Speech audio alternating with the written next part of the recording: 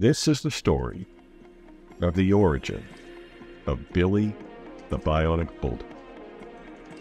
He was just an ordinary bulldog from a small town in England, owned by a bad actor. Then one day, his owner left the back door open, and Billy escaped. Billy was vulnerable and became exposed to a lot of risks. He was helpless when Dr. Rudy Wells found him and took him in. Dr. Wells used his expertise in application security and in creating the Bionic Man to build a special suit for Billy. The suit was equipped with security features to protect any cyber threats that emerged at any application level. After putting on his suit, Dr. Wells noticed that Billy had developed super dog powers.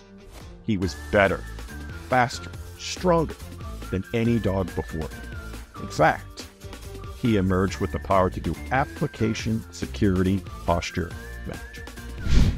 With his newfound power, he could sniff out the most business-critical risks in production. Thus began the story of the defender of applications and the champion of ASPM, Billy the Bionic Bulldog.